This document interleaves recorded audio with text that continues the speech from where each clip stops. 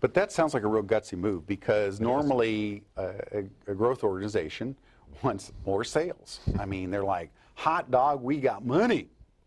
But you had to step in and make some real strategic, disciplined, and even probably painful. Very. Yeah.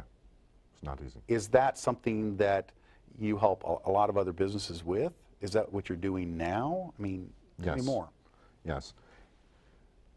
Whatever business you're in should be the business you plan on being in the rest of your life. Right.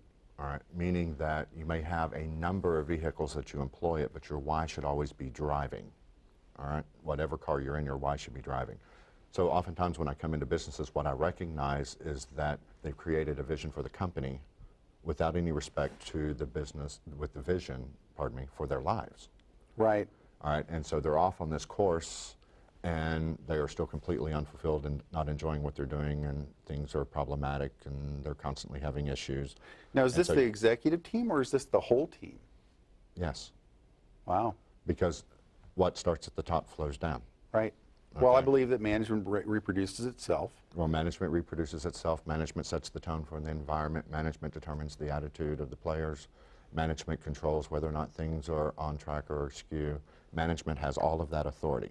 How do you get a bit on an executive's a bit on an executive when they're usually wild stallions anyways? Does that make sense? Yeah. Because it sounds like that's what has to happen. You have to get them to get a grip on what's really going on in their business. Well, see, that's the hardest thing of all, because most business people, including myself, consider ourselves to be successful. Oh, yeah. So remaining teachable and coachable is not always an easy thing, especially when the dial spins around and the mirror is pointing at you. Right.